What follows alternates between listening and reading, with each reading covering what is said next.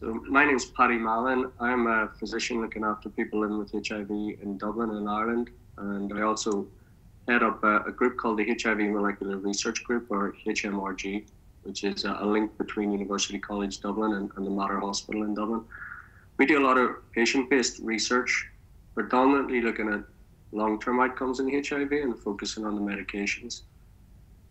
I think this World AIDS Day is particularly important, and the lead up to it's particularly important because we've seen really significant advances in not only how to manage people living with HIV, but also in how to prevent HIV from happening in the first place. In Ireland, like most of Europe, we have a very active epidemic. We've seen a 14% increase in cases between 2013 and 2014. It looks like we're probably going to see the same again between 2014 and 2015. So there is a real problem with people still acquiring HIV, despite all of the efforts that we've made in terms of trying to prevent HIV and all of the tools that we have to try and prevent transmission, including effective treatment. So I think this year what we've learned from studies that have been presented in the last year is that the power to prevent acquiring HIV can actually be in the hands of the person without HIV, and that's through the use of pre-exposure prophylaxis, or PrEP. Two big important European studies have shown that it's really effective when you combine pre-exposure prophylaxis alongside good education, safe sex messages, and regular screening for HIV and sexual health. So I think moving into this next year, what World AIDS Day means to me and what HIV Testing Week means to me is that we want to get the message out to the general population about the need to recognize the value of programs such as PrEP to try and decrease the number of people acquiring HIV. For those that are living with HIV, the most important thing is that they know that they are HIV positive. The only way to do that effectively is through testing. And the key is test regularly if you're still at risk. We've been running large testing programs within Ireland, just focusing on the general population.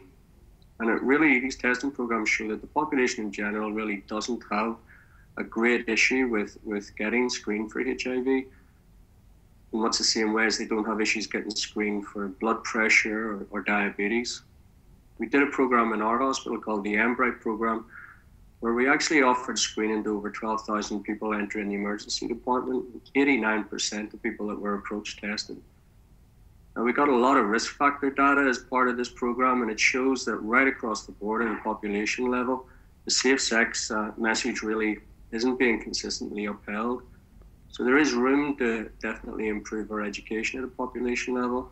But as importantly, we detected 2.08 in every 1,000 people tested being detected with HIV. And most of these people really had no expectation of being HIV positive. The good news for these people was that we detected their disease very early in the disease course. So none of these people had symptoms of HIV. None of them presented with AIDS illnesses. So we were able to identify these people with HIV at an ideal time for them to get the maximum benefit from treatment. And that really is the message of HIV Testing Week for me.